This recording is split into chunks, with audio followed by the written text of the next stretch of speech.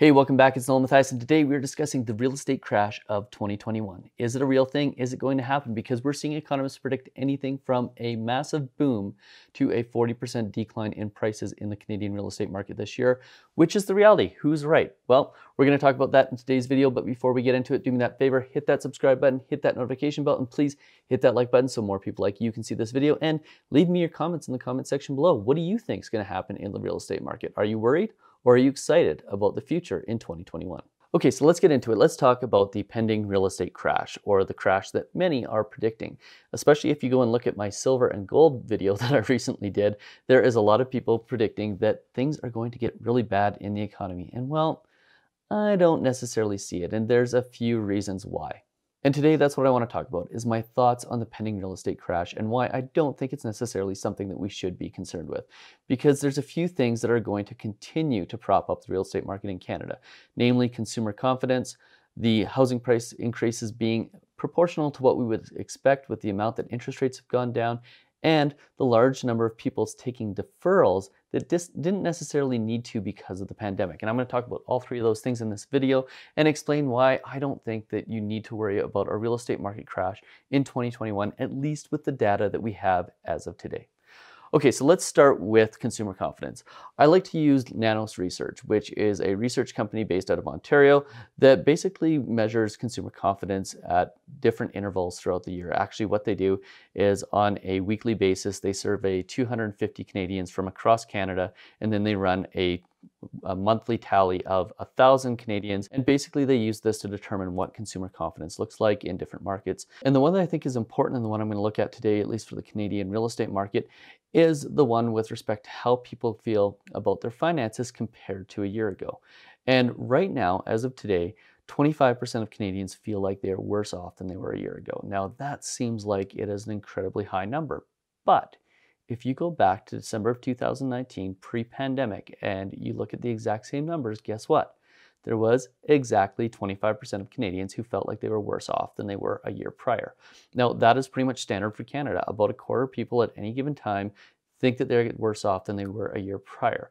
And this number pre-pandemic was around 25. And when the pandemic hit in March, April, May, it got to as high as 42% of Canadians thinking that they were worse off than they were the year prior. And that was a huge number. That was higher than it has been in quite a long time. But since May, that number has come back, and it's come back to normal range. So as of right now, Canadians think that they are in a fairly similar position to what they were a year ago, which is a good thing, especially for the real estate market. And the reason why is because this indicates that the number of people that feel like they're financially stressed is about the same as it was in previous years. In fact, our experience is that many people right now feel like they're in a better position than they were a year ago. This is because a lot of them have taken deferrals, they've lowered their payments, they're spending less, and as a result, they're in a financially better position than they were pre-pandemic, because basically what we had was a forced financial reset with these lockdowns. And what people realized was that they were spending too much, and they found ways to spend less because they didn't have the options to. And that has led to a significantly better financial picture for a lot of Canadians. And when you look at things like less spending on things like dining out and buying consumer goods, what that leads to is more money for saving and more money for paying off debts, which is why a lot of Canadians are feeling like they're actually better off now than they were pre-pandemic. I know for ourselves, my wife and I, we certainly feel like we are significantly better off than we were 12 months ago. Now, as far as housing prices go, CMHC predicted in May that housing prices would go down at least 19 to 29%. Now, this was based on the fact that the economy had ground to a halt. And at that time, I think this was probably a pretty valid prediction. But what we saw as things started to ease back to normal in the summer is we saw that housing prices started to actually increase. It had the opposite effect. And that was actually pretty much in line with what we would expect with a decrease in interest rates, because what happened was mortgage rates went down about 1.4% over the course of a 2 or 3 month period. And what we typically expect is what we call the 1%, 10% rule, which is for every 1% that interest rates decrease, we see a 10% increase in buying power, and vice versa. For every 1% interest rates increase, we see a 10% decrease in buying power. And this is exactly what happened in the last year, is we've seen interest rates go down about 1.4%, and subsequently housing prices have gone up by about 14%. That 1%, 10% rule holds true pretty much all of the time, assuming that there's no other things going on in the market that affect buying power and basically housing prices. So really what happened in the course of the last year is interest rates have gone down and subsequently housing prices have gone up accordingly. And while there's been an increase in unemployment, it hasn't really been the type of employment that affects homeowners, because the people who are being affected by the pandemic from an employment standpoint are typically people who work in tourism or in restaurants, in industries that don't typically see high home ownership levels. And as a result, that has basically allowed the real estate market to stay pretty much exactly where it's at or get better. And even for those homeowners who have been affected by the pandemic, government programs have basically allowed them to maintain their income and have basically created a scenario where foreclosures aren't as high as we would expect them to be in a financial crisis. Now, Veritas has recently come out and said that they expect that there are going to be two massive supply increases in the Canadian real estate market. The first is from landlords selling properties as a result of the rental market tanking. And I don't necessarily think that this is a big risk, because in order for there to be a massive amount of properties being sold, it means that there has to be a displacement of people. And where are the people going to go? I don't think it's necessarily a huge risk that there's going to be all these sold off rental properties that are going to be left vacant. I think what may happen is you may see new investors come in and rejigging the financials of those properties so that they make more sense. Or what you may see is renters who see the opportunity to get a really good deal on the properties that they've been renting, actually buying those properties. So any increase in supply, I think, will get scooped up rather quickly. The second factor that they see as far as an increase in supply is an increase in supply from foreclosures due to deferrals running out. And again, I think that this is probably not as big of a risk as Veritas is making it out to be. And the reason why is because the number of people who deferred their mortgages is actually not as high as people think it is when you look at it from the perspective of those who actually needed to defer as a direct result of COVID. So let's take a look at those numbers. So it's clear that 16% of homeowners in Canada have deferred their mortgage payments at some point in the last 12 months. That number is undisputed. What is disputed is the reason why they actually did it. And here's the thing, less than half of the people who deferred their mortgage payments in the last 12 months have done it as a direct result of not being able to make their payments due to COVID. And here's how the numbers break out. 18% of people deferred their payments because of unrelated reasons. So who knows, maybe there was medical issues, maybe there was just the opportunity to defer mortgage payments. Who knows why, but for reasons unrelated to COVID directly.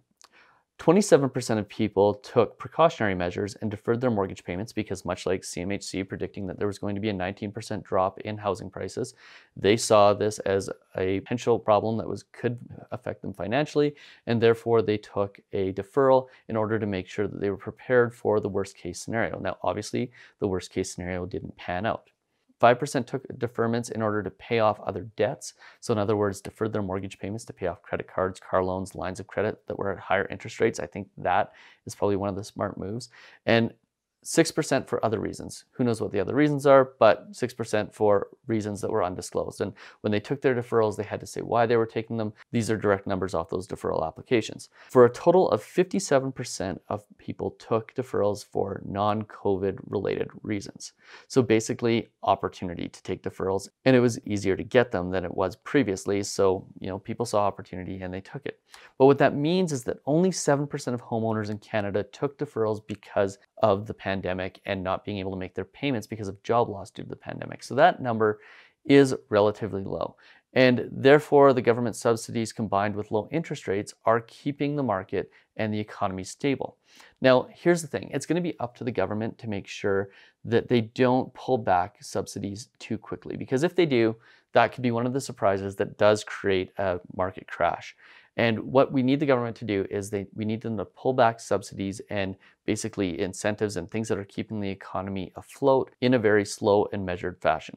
And if they can do this, at the end of the day, we're going to find that a lot of Canadians end up coming out of the coronavirus pandemic with less debt, upgraded housing in a lot of cases, because people have been upgrading their housing due to the fact that it is cheaper for them to do so, or that they can own a bigger house right now for basically the same payments as what a 10% smaller house would have been a year ago. and ultimately with a post-pandemic level of relief, which should start to build the economy and the real estate market back up again down the road.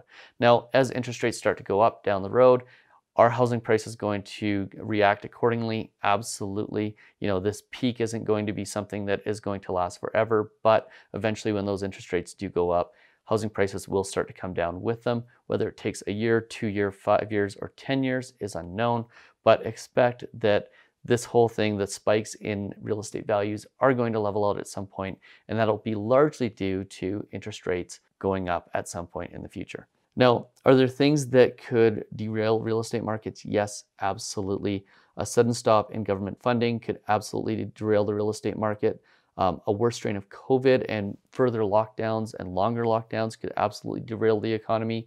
But for the most part, the economy seems to have found a new normal. And as long as it stays in this new normal and stays relatively stable, you can expect the real estate market's probably going to stay level or slightly positive or slightly negative. But the big increases or the big decreases that are being predicted by a lot of pundits aren't necessarily what's going to happen. They aren't necessarily something that is within the realm of reality. So until there's some huge surprise in the economy, rest assured that housing prices are probably going to be stable. There isn't going to be a huge market crash. And the only thing that will create a huge market crash is something that happens in addition to the pandemic, or that's a surprise as a result of the pandemic that nobody expected. If you found this video useful, do me that favor, hit that subscribe button, hit that notification bell, and please hit that like button so more people like you can see this video, and we'll see you on the very next one. Cheers.